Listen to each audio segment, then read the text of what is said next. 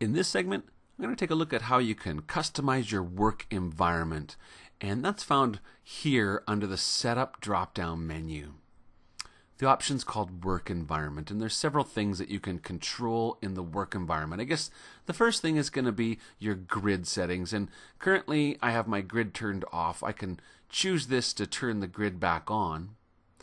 And this is where I can decide the grid spacing, and it can be anywhere from 2 millimeters to 200 millimeters. So, for example, if I set my grid spacing at 10 millimeters and say OK, here you can see my grid is, there's 10 millimeters from one grid line to the next grid line.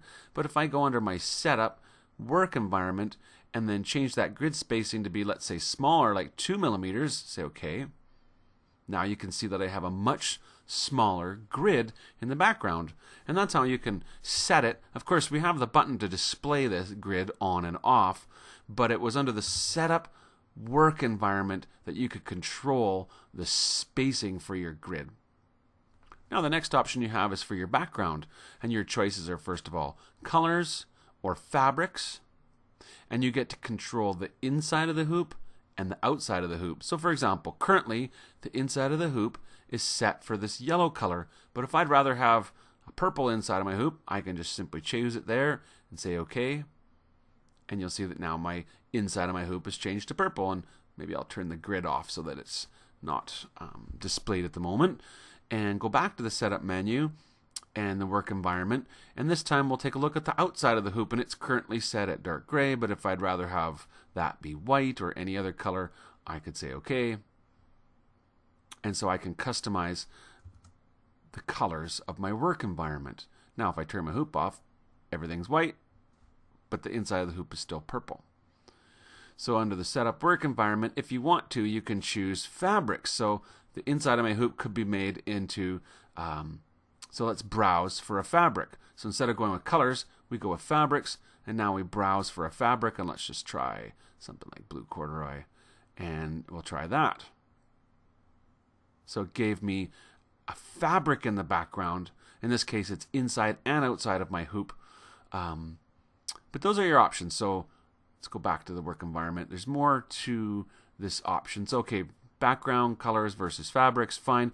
Now the next option is display hoop. Well, that's fine. We can also turn the hoop on and off with the tool on the toolbar, but we have the ability here to create our own hoops, and this is really important, especially for people who don't use a Janome embroidery machine. When you choose Create Hoop, you're given the option to create a new hoop. So you can create a rectangular hoop, or you can create an oval hoop. So why don't we start with a rectangle hoop, and I'll just say, well, what if you had a really large hoop? Maybe it's 400 height and maybe it's 400 in width. You have a nice big commercial embroidery machine. So you've got a nice large hoop, and you create it, and you say save, and you say, well, I'll call this my 400 square. And I'll hit save. I'll say OK. So now if I zoom out and I change my machine type to be other, and then I look at the hoops available for the other type of machine, I now have a 400 square hoop that I could use on the machine. So that's your ability to create your own hoops. And if I look under that Setup Work Environment drop-down area menu, if we said Create Hoop, the other option was Oval. And so with the oval hoop, then you get to show, I guess, the total height of the hoop, and then the sort of rectangle height of the hoop, and the width of the hoop. And so those are the three things that you get to choose. And then when you say save, we'll call this the 350 oval. You can call your hoops any name you like. Say OK.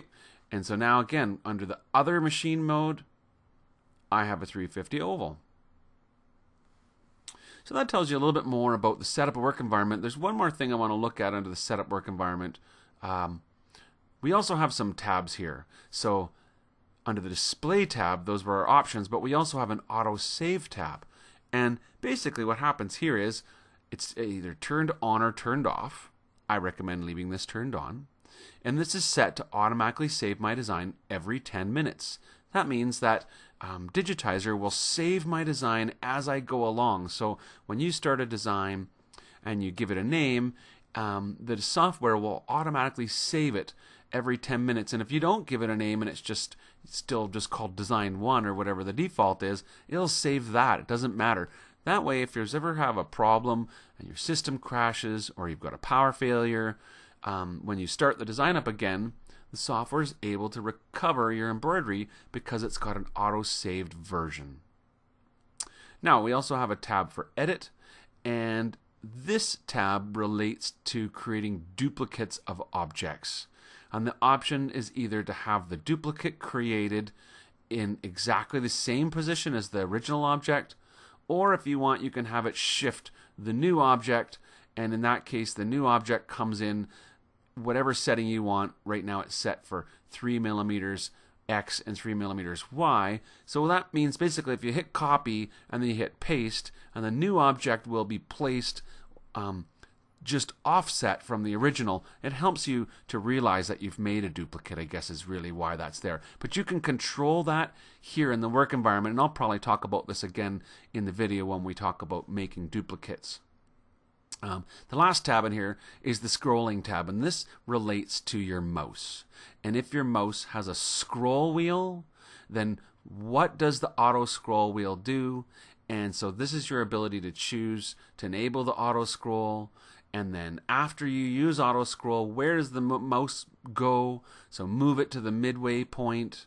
You can set the response time, how quickly it happens, and the actual default wheel behavior. So the default action is to zoom in 2 times. So if you scroll with your mouse, you'll get 2 times closer each time you move it.